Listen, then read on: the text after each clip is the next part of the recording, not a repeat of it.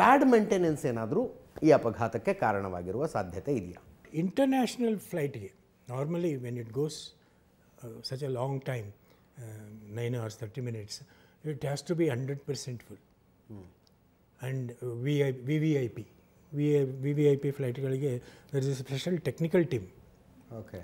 So that these are the things which we have no concession for it.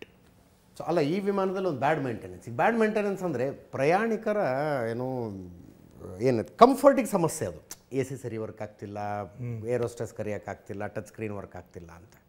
ಇದರಿಂದಾಗಿ accident ಆಗಿರೋ ಸಾಧ್ಯತೆ ಇಲ್ಲ.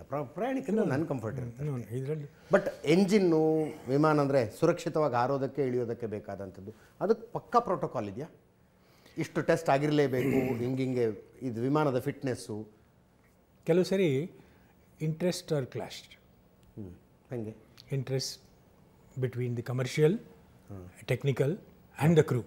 Okay okay okay ಕ್ರೂ decision ಬರೋ ಅಷ್ಟೊತ್ತಿಗೆ ಕಮರ್ಷಿಯಲ್ ಪುಷ್ ಮಾಡಿರ್ತಾರೆ. As per this MEL it can go, let it go.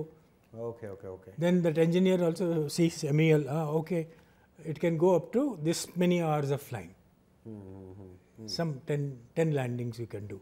Okay ಆ ಥರ ಒಂದು ಬರುತ್ತೆ. Now when the pilot comes for briefing, it is too late for him to reject. Okay. Because already airline has said carry on.